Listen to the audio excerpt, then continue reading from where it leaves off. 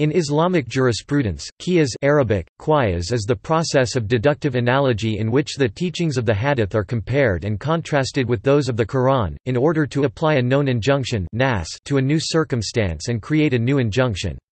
Here the ruling of the Sunnah and the Quran may be used as a means to solve or provide a response to a new problem that may arise. This, however, is only the case providing that the set precedent or paradigm and the new problem that has come about will share operative causes, illah. The illah is the specific set of circumstances that trigger a certain law into action. An example of the use of qiyas is the case of the ban on selling or buying of goods after the last call for Friday prayers until the end of the prayer stated in the Quran 62-9. By analogy, this prohibition is extended to other transactions and activities such as agricultural work and administration. Sunni interpretations. Late and modern Sunni jurisprudence regards analogical reason as a fourth source of Islamic law, following the Quran, prophetic tradition and binding consensus. While Muslim scholarship in the later period traditionally claimed that analogy had existed in Islamic law since their religion's inception, modern scholarship generally points to Muslim scholar Abu Hanifa as the first to incorporate analogical reason as a source of law. Since its inception, analogical reason has been the subject of extensive study in regard to both its proper place in Islamic law and its proper application. Validity as a source of law. Among Sunni traditions, there is still a range of attitudes regarding the validity of analogy as a method of jurisprudence. Imam Bukhari, Ahmad bin Hanbal, and Dawud al-Zahiri, for example, rejected the use of analogical reason outright, arguing that to rely on personal opinion in law-making would mean that each individual would ultimately form their own subjective conclusions. Bernard G. Weiss, one of today's foremost experts on Islamic law and philosophy, explains that while analogical reason was accepted as a fourth source of law by later generations, its validity was not a foregone conclusion among earlier Muslim jurists. Thus, while its status as a fourth source of law was accepted by the majority of later and modern Muslim jurists, this was not the case at the inception of Muslim jurisprudence as a field. Opposition to qiyas came from a number of angles. Professor Walid B. Ibrahim al-Ujaji Imam Muhammad ibn Saud Islamic University explains the opposition to qiyas as coming from multiple angles. Some of them argued that qiyas is contrary to reason. One argument given in this light was that, delving into this method is intellectually repugnant in its own right. Another argument was, Islamic legal rulings are based on human well-being, and no one knows human well-being except the one who gave us the sacred law. Therefore, the only way we can know the sacred law is from the revelation. Other scholars said that qiyas is not contrary to reason, but prohibited by the sacred law itself. Scott Lucas, when mentioning Ahmad Dalal's position on Salafism, states that Dalal declared that Salafism is better understood as a method of thinking of, or an approach to, authoritative sources than as a distinct school of thought. That includes the elevation of the Quran and sound hadith at the expense of the opinions attributed to the eponyms of the four Sunni schools and the rejection or severe curtailment of qiyas. Imam Bukhari. Imam Bukhari maintained a negative position towards qiyas, as he held views aligned with the Zahiris of his time.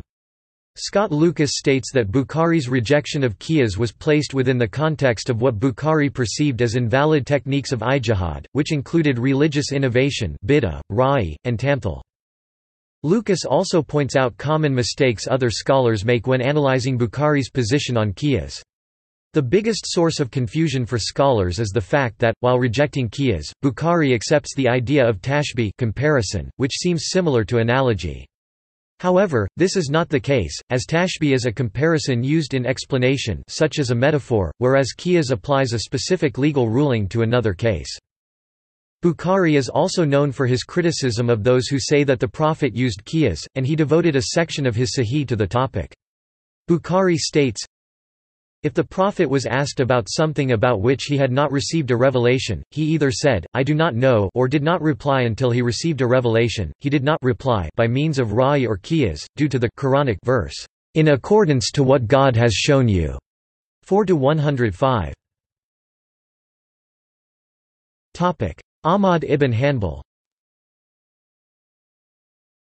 On Ahmad's views, Christopher Melchert states Ahmad and his fellow traditionalists of the 9th century expressly condemned the Hanafi exercise of Qiyas. When compared with Dawud al-Zahiri's intensely negative stance towards Qiyas, Melchert also states Ahmad ibn Hanbal could likewise be quoted, as we have seen, in total rejection of Ra'i opinion and Qiyas analogy. Ahmad ibn Hanbal has been quoted as saying, "There is no Qiyas in the Sunnah, and examples are not to be made up for it." Support for its validity. Early support for the validity of analogical reason in jurisprudence came from Abu Hanifa and his student Abu Yusuf. Al-Shafi'i was a proponent of analogical reasoning as well, though his usage was less frequent than that of Abu Hanifa. Acceptance of analogical reason gradually increased within the Muslim world. With the Malikite and Hanbalite schools eventually granting full acceptance as the Hanafites and Shafi'ites already had done, the overwhelming majority of Sunni jurists from the late period onward affirmed its validity.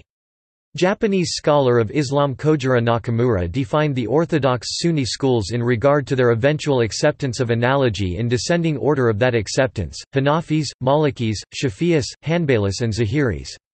Much work was performed on the details of proper analogy, with major figures such as al-Castellani, al-Baqillani, al-Juwayni and al-Amidi from the Shafi'ite school and Ibn Abidan from the Hanafite school providing rules and guidelines still used to this day.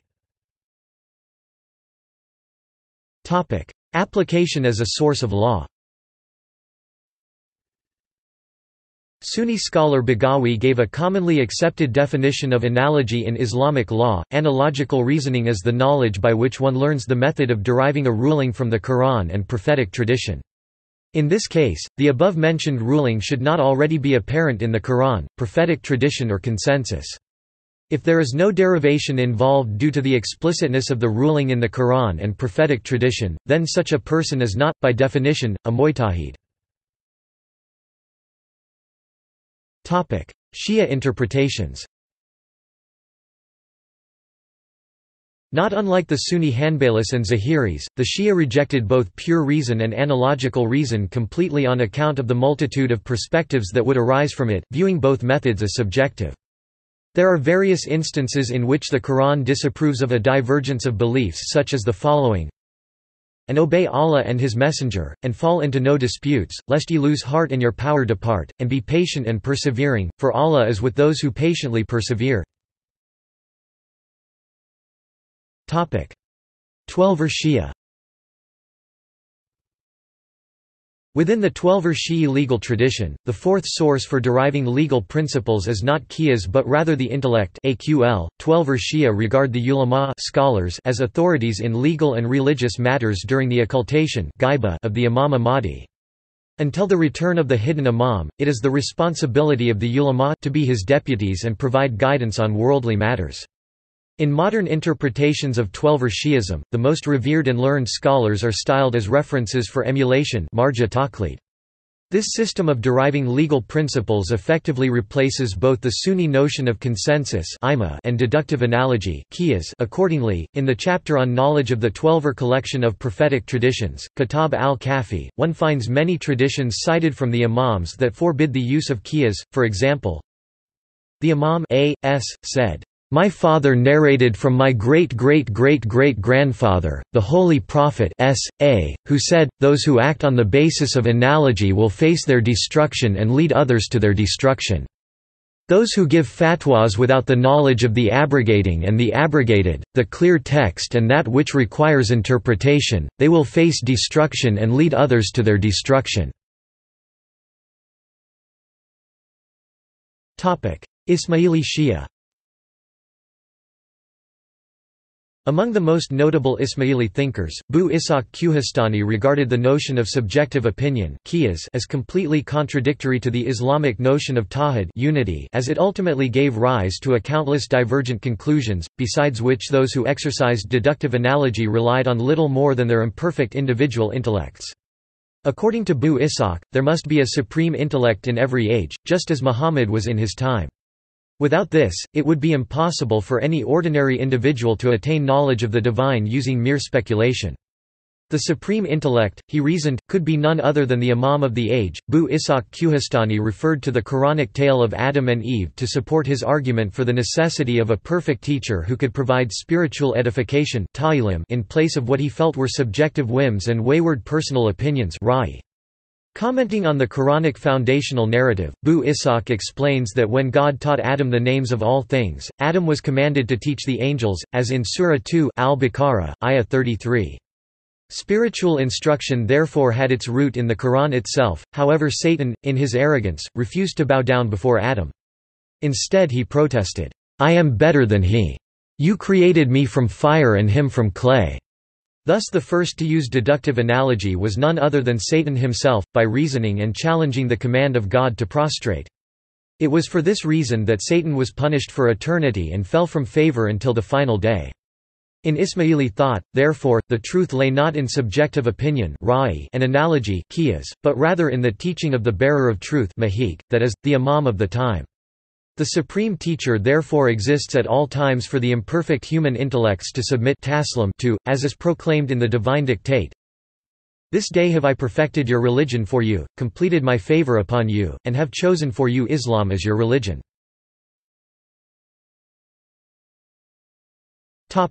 Mutazilite interpretations. Primarily being a school of theology and not jurisprudence, the Mutazila generally did not hold independent positions on such issues. The majority of the Mutazila, despite being a distinct sect from both Sunni and Shiite Islam, still preferred the juristic school of Abu Hanifa, with a minority following al-Shafi'i's views. This resulted in the odd combination of being Mutazilite in creed but Sunni in jurisprudence, and consequently most of the Mutazila accepted analogical reason in addition to pure reason. Mutazilite scholar Abul Hussein al-Basri, a major contributor to early Muslim jurisprudence, said that in order for a jurist to perform analogical reason, they must possess a thorough knowledge of the rules and procedures for which allows the application of revealed law to an unprecedented case, in addition to basic knowledge of the Quran and prophetic tradition. Not all of the Mutazila followed Sunni jurisprudence. Al-Nizam in particular denied the validity of analogical reason wholesale, preferring to rely on pure reason instead. Qiyas and the Inquisition The Inquisition that took place in the middle of the 9th century, which was initiated by the Caliph al-Ma'mun, ensured the persecution of many scholars who did not agree with the caliph's rationalistic views. The most famous of these persecuted scholars is Ahmad ibn Hanbal, who maintained his view that the Quran was not created, but eternal. Wael Hallaq argues that the Minna was not just about whether or not the Quran was created.